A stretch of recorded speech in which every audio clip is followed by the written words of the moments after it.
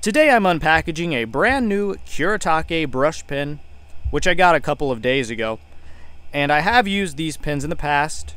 This one here is a little bit different though. I thought that the nib would be a more paintbrush type nib, but it's a very hard, stiff nib that doesn't flex.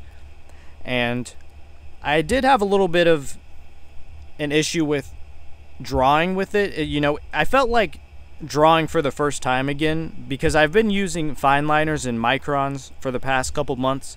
So trying something else is very difficult, but it works fine. It's a pretty good pen, good for writing down lettering and everything. So I started off drawing a couple of faces and then some eyes, very simple stuff.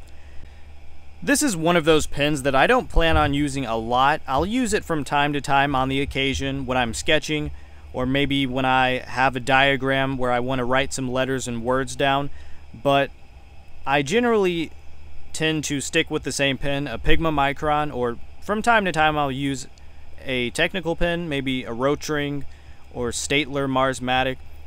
But I like trying different things out, and sometimes it makes me want to draw more. But I definitely had a little bit of an issue trying to make good drawings with this. Of course, I only filled like 2 pages really.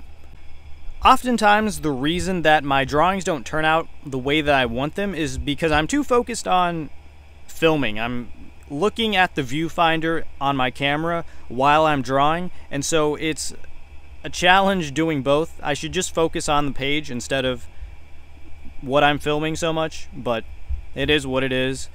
That's the problem with trying to film and draw at the same time. So when I'm not filming, the drawings turn out better, usually. The main reason that I have this pen in the first place is to fill in large, dark areas of black ink. And it really helps when I'm making fine, detailed drawings with a finer Pigma Micron, and then I can go in and fill in everything very quickly.